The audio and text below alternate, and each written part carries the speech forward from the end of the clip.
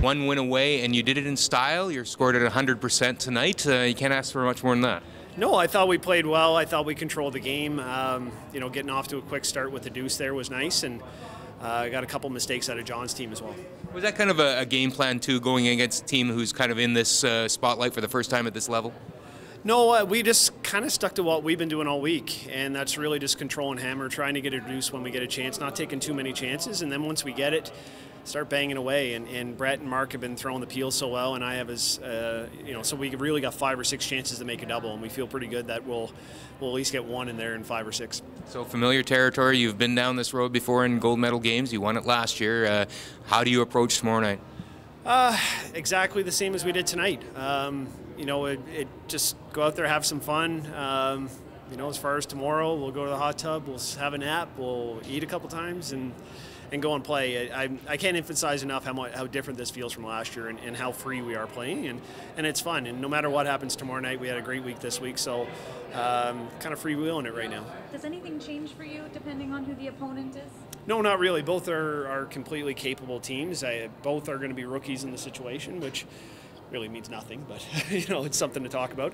So I'm not too concerned who we play with. I'm not cheering for one team over the other. Both are going to be tough games for us, and we're going to have to play like we did tonight to give ourselves the best chance of winning. Why do you feel freer this year?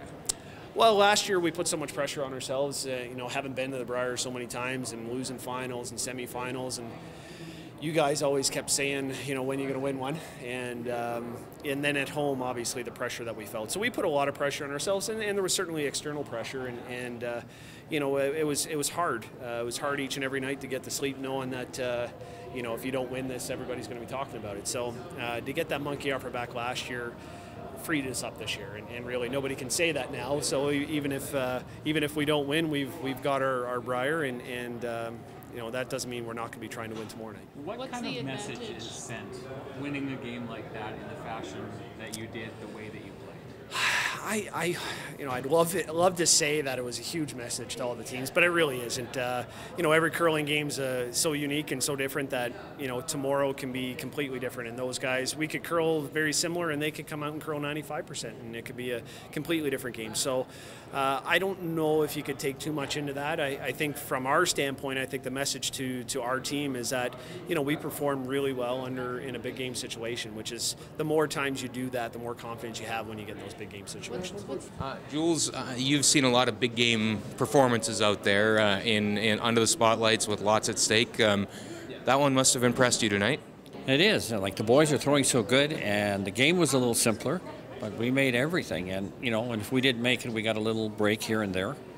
Yeah, they're very confident. We like the rocks. We got the rocks we wanted, and man, they're feeling it. Yeah, and what are kind of the cues you look for out there when you know that things are going right? I mean, is there body language things, the way they talk, the way they interact? What do you see? Well, like the body language, but I always look at the deliveries, etc. Like if we start missing a little tight slide, popping the rock a little, and you worry about that. But like Brad, you can just tell in warm up, like button, so he's on. Right. And that kind of makes your job more a little easy. I just make sure I just happy we give Brad the rocks and you draw button, and because you know what it is. You give the skip the right rocks. The rest of the team doesn't care what they have, as long as it's the skipper. Right. And when he draws button, then we know we're in business.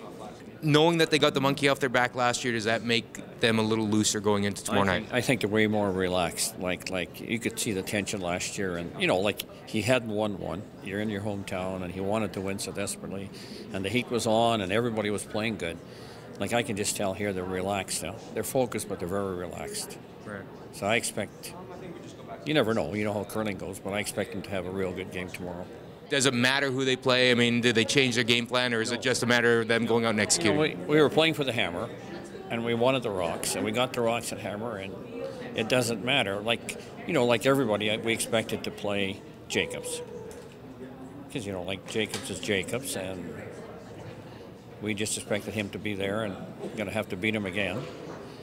But the approach is the same, because we've seen Epping shoot the lights out and single-handedly beat big teams. He beat us.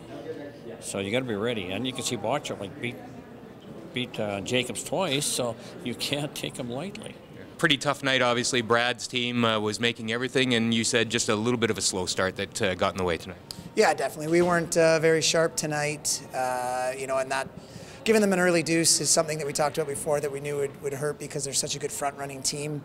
And we had a chance in 4 to get probably a deuce back to tie the game, and if I make that blank and we're only down 2 instead of down 3-0, and from there then you got to take some chances, and we just didn't get any offense going. We couldn't make a couple of shots in a row to try and get a deuce back.